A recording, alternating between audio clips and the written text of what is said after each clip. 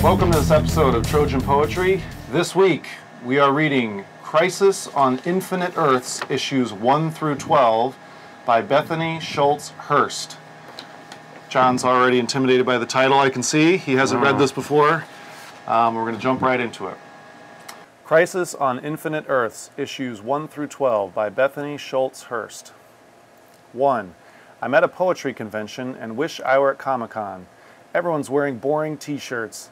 When I give the lady my name, she prints it wrong onto the name tag. I spell it and she gets it wrong again. Let's be honest, it's still my fault. 2. Japanese tsunami debris is starting to wash up on the Pacific shore. At first, they trace back the soccer balls, motorcycles, return them to their owners. That won't last.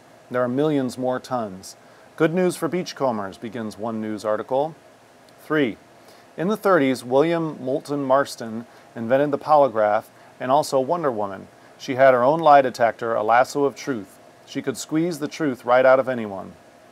Then things got confusing for superheroes. The universe accordioned out into a multiverse.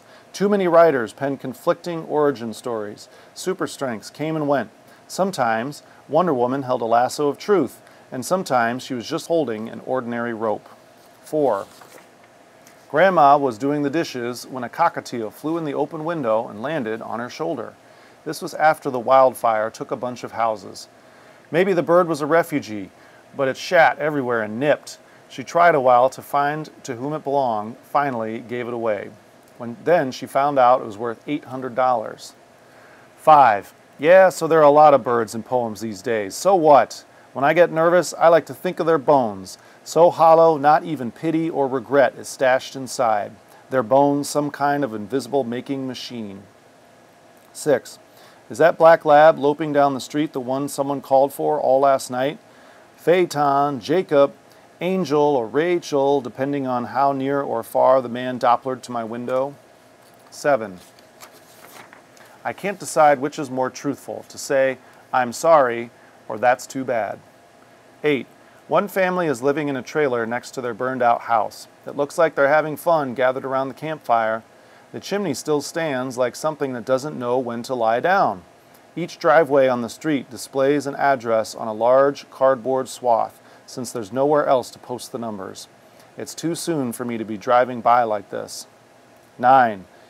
Crisis on Infinite Earths, 1985, cleared up 50 years of DC comic inconsistency, undid the messy idea of the multiverse. It took 12 issues to contain the disaster. Then surviving superheroes like Wonder Woman relaunched with a better idea of who they were. The dead stayed dead.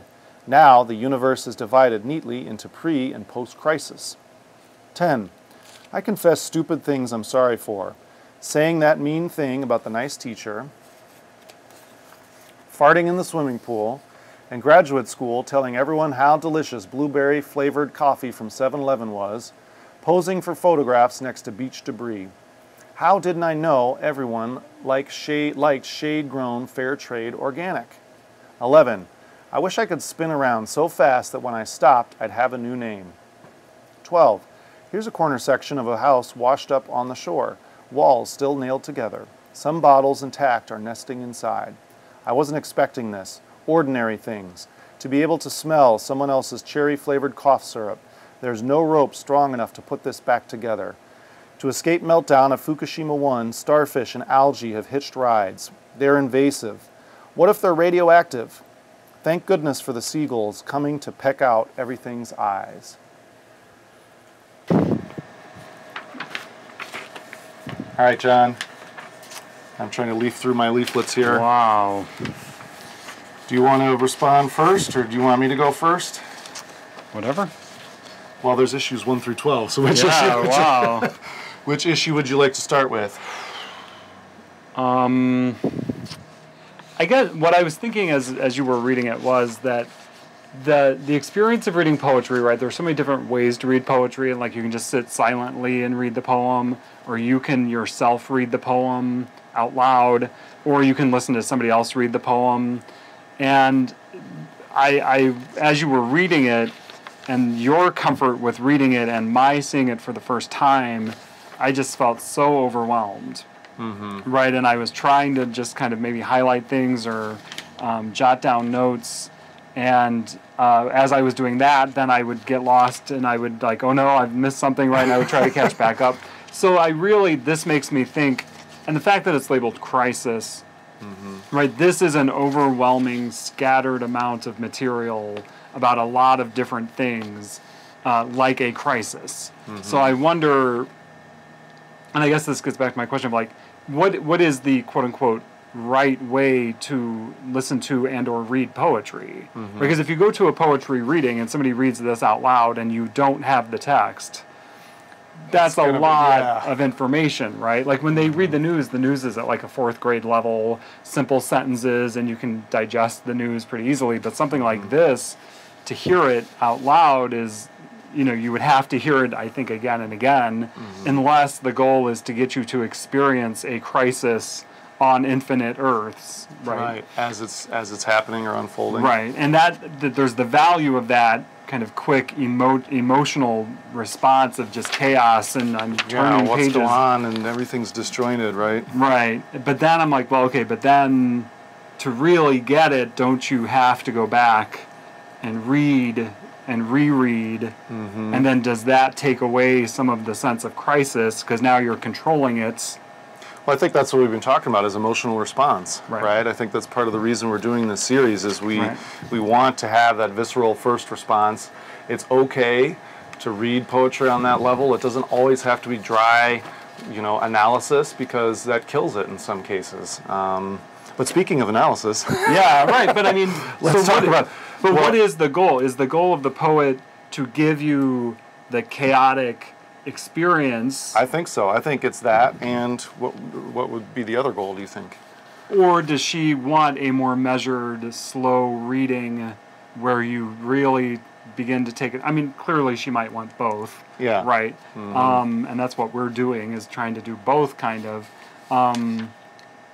I agree with you. I think the first time through, and that's how I felt the first time through when I read it, it was interesting because it started with Comic-Con and she's talking about T-shirts, and then but then the title is Crisis on Infinite Earths, and so I felt that same way. I was just all over the place, and it didn't feel like anything matched. What I did notice after reading it a second time, though, is I saw this as a study almost in motifs, because there are 3 big themes that I see running through this poem. And if you read it as Crisis on Infinite Earths, there's the 3 things are the tsunami and the Fukushima, I think it's Fukushima, right? No, Fukushima 1 reactor, which happened over in Japan, and she's seeing the debris washing up on the shore. Obviously, she lives on the West Coast somewhere.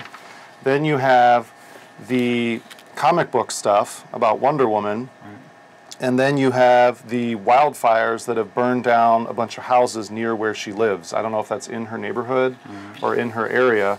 And so then I thought about those 3 things. I was like, the crisis on Infinite Earths. There's a crisis happening in Japan. There's one happening here locally for her. And then in these comic books that she obviously loves, there was this series called Crisis on Infinite Earths, where they reset the story so that the characters could move forward. So then I was like, well, maybe that's what joins it all together. She's overwhelmed by these natural disasters and this crisis in her own life, and then she goes back to this Wonder Woman idea, and she is Wonder Woman. She wants to clear up her story and start over again. Yeah, one thing where I kind of felt I made some understanding was in part 9, when she was talking about the Crisis on Infinite Earths comics in 1985, and then they reset, like you said, but now the universe is divided neatly into pre- and post-crisis. But that's in a comic book. So I think she's critiquing the simplicity of comic books, and you just reset. It doesn't work that way. But then there's still 10, 11, 12 going on and here. And 10 and 11 are our childhood memories, regrets. I don't know if 11 is. I wish I could spin it so fast when I stopped. I have a new name. I mean, that could be I guess that's current. Thing, yeah.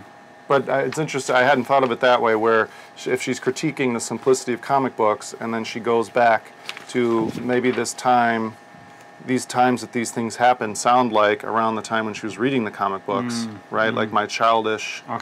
I think back to how mature or immature I was when I was reading those comics, and I thought it was all true, that life was going to be like that, but it's not. maybe. Yeah. Well, and I thought, so the first thing I thought of when I saw the title was my son is obsessed with the Flash TV show. Yeah. And I like it too. But it's got this whole multiverse thing going on, right? And I've always thought, and everybody seems okay with it.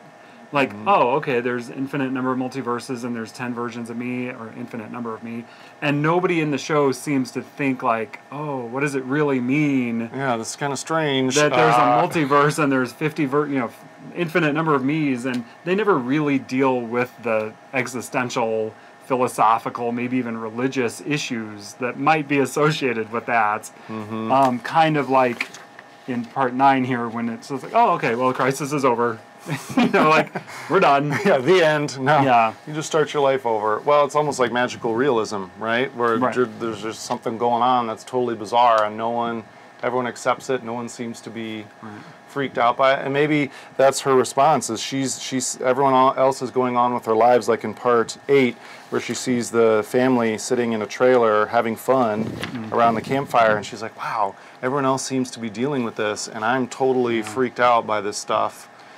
Am I the only one? Yeah, she'd rather be at Comic-Con, right? Even though she seems to, the way I'm reading it, seems to think like, maybe comics are a little bit simplistic. She'd still rather be there, right? Rather than at the poetry convention, right? Because poetry gets messy and you can't reset. It seems like here there is no easy answer, right? Yeah. So I think actually now talking about it, right? I think I've got a pretty good handle on it.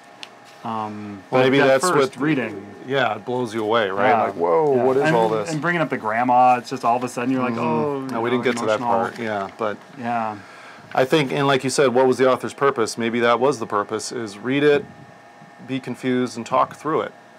I think that was the best way to handle this one, was just talking through it. Because I think if I hadn't heard you read it first, I would have been very slow in reading it, and I would have tried to understand it as I went, and I wouldn't have gotten that kind of overwhelming, response. Emotional response. Yeah.